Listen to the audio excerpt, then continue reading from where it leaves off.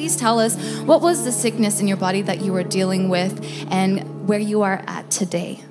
Well, this was 2011-2012. I woke up and I had a lump on my right breast. Oh man, I'm gonna choke up. Okay. It's okay. Give her a hand of applause, you guys. It takes a lot to come up here. You're awesome. Come on. So I woke up, didn't think much of it. You know, I'm young.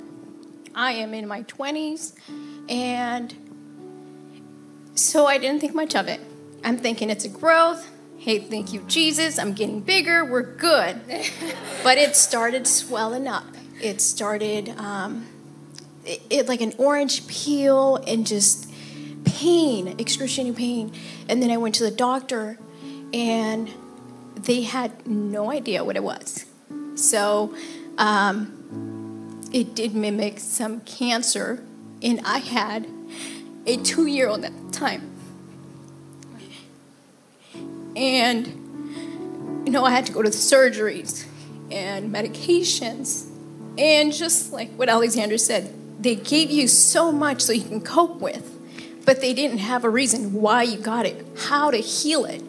And so I was going through all these surgeries and biopsies, and they would never close the wound. And I'm telling you, this thing was massive. Like, they would cut in holes, and they would stuff gauze and tubes.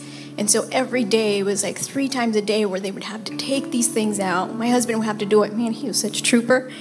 And I would yell because I was in pain. I was so scared that my neighbors would be calling the cops thinking my husband's beating me because it's so painful. And at that time, I couldn't hug my toddler.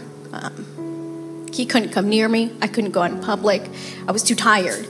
I was exhausted. Medications would just make me fall asleep.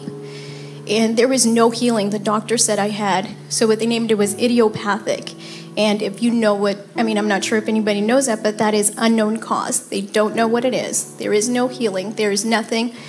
Just take all these medications and steroids. And so my body's out of control.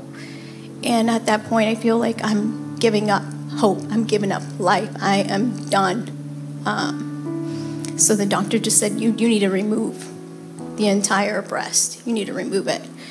And I said, no, I'm not going to do it. I came to church. I was coming to church. I was believing because this was 11-12. And, you know, for some time it was kind of just, I guess, in remission. And then again, I gave birth in 2014. And a month after I gave birth, it came back. So I had to get other surgeries again. But this time, I knew my God was bigger than any doctor. You know, I knew that I wasn't going to go through all that pain alone anymore. I had my church family. I had my friends. I had my family that they were praying for me. They weren't giving up on me. And I wasn't giving up on myself. So I came to prayer line. And I believed that I was going to be healed. And like Pastor said, I didn't believe in any of the prophesying. I believed my God.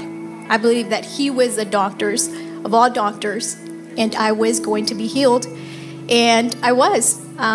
3 months into it, I was completely healed. And it's been 4 years, and I am completely healed. Give God some glory. Give God the praise and all the honor. This is our God.